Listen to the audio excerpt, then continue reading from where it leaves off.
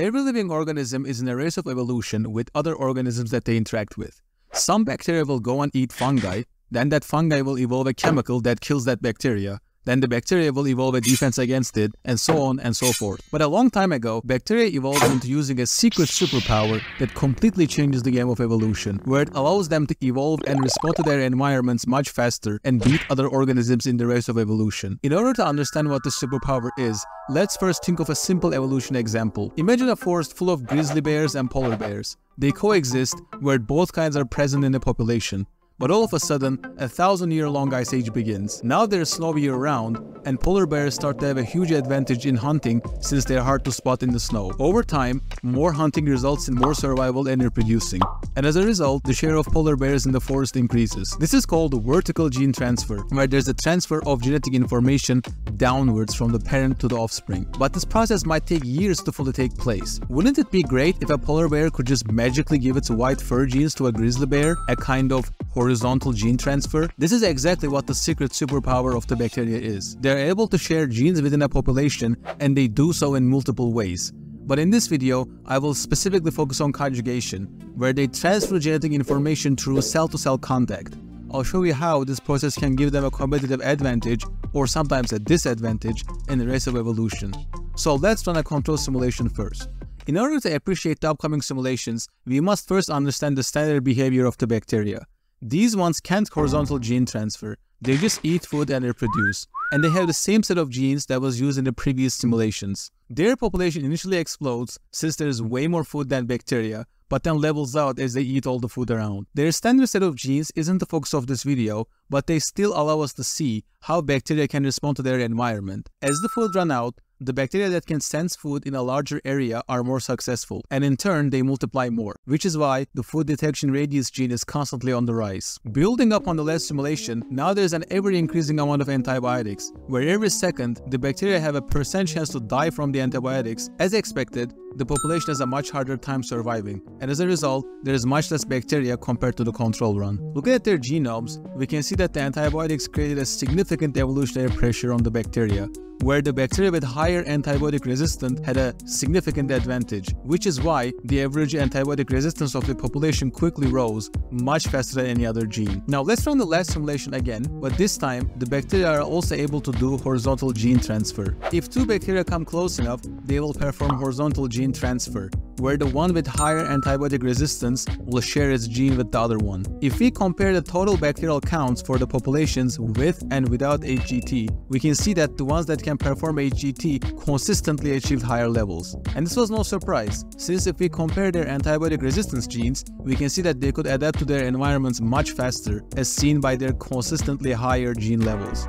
Now that we have seen HGT be useful, let's cover the next possibility, where it has no net advantage or disadvantage. I ran the same two simulations as before, with the same two populations, the regular bacteria and the bacteria that can perform HGT, but instead of antibiotics, there was a metabolic efficiency gene, where a bacteria was able to extract more energy out of the same food that they all eat if they have the higher efficiency gene. You can see that the populations that can perform HGT did not have a significantly higher level of metabolic efficiency, which also reflected as similar population levels at the end. This happened because the energy gained from each piece of food was so abundant that there was no real benefit to having a higher metabolic efficiency. Don't believe me? Well, here are two other pairs of the same simulations where the only difference is the amount of energy gained from food. The idea is to make energy hard to gain, and as a result, being able to extract more energy from food becomes a more desirable trait. Let's see if this experiment was successful. We can see that the population levels were fairly similar when the energy from food was abundant. But as the amount of energy decreased, there was a larger evolutionary benefit to be able to extract more energy, which was reflected by HGT populations outperforming the regular ones. The similar story can also be seen in their genes, where HGT populations consistently outperformed the regular bacterial populations. But more importantly, the scarcity of the food drove the metabolic efficiency levels higher and higher when compared within the regular ones and the HGT ones. Well, sorry to be a party pooper, but horizontal gene transfer isn't always so great. We shouldn't forget that bacteria aren't really conscious. bacterias. They don't go around saying, you could use some antibiotic resistance, so here you go. They just sometimes come into contact with one another, and then things happen based on their chemistry. This means that sometimes bad genes could also be transferred in the process of HGT. To simulate this, let's revisit the metabolic efficiency gene, but instead, let's make it metabolic inefficiency, where a higher value means lower energy gain from food. Just like how the good genes get selected over time, the bad ones get weeded out over generations, as it can be seen here on the average genome graph right here. It's no surprise that this bad gene also resulted in less bacterial growth over time compared to the control run. Now, just like how HGT helps good genes spread, it also helps spread the bad ones too. Or rather, in this case, it slows down the process of getting it eliminated from the population. Even though the metabolic inefficiency gene was declining in all the runs, it was declining slower in comparison to the regular bacteria. Now, if we compare their populations,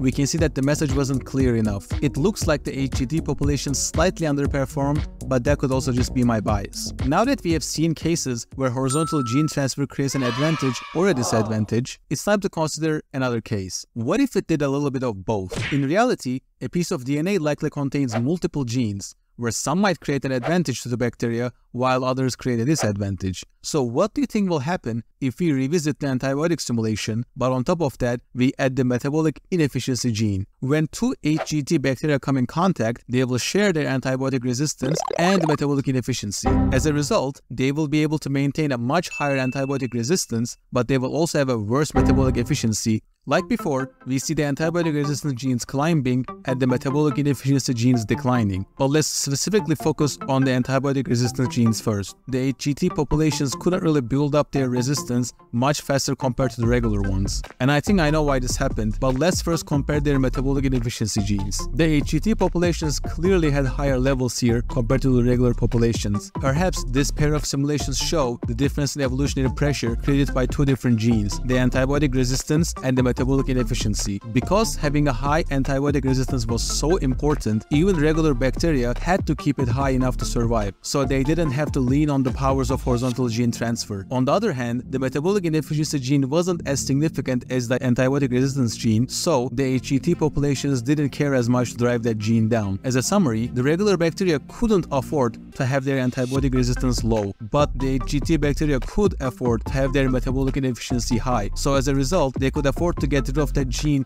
at a slower pace compared to the regular bacteria. Thanks for watching.